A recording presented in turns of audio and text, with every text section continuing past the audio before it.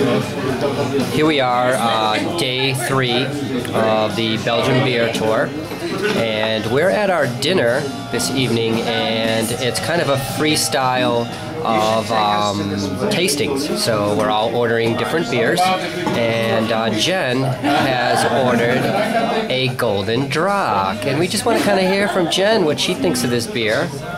I actually really like this beer. I'm not too big on bitter beers. This one's really sweet. It has a really nice caramel finish. It doesn't have that bad aftertaste at all.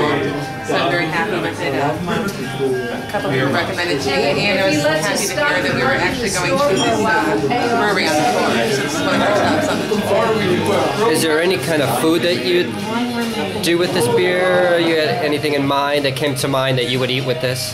I'd probably do some kind of beef or something. Yeah. Something dark. So probably steak. Probably steak would be very good with this beer. Yeah.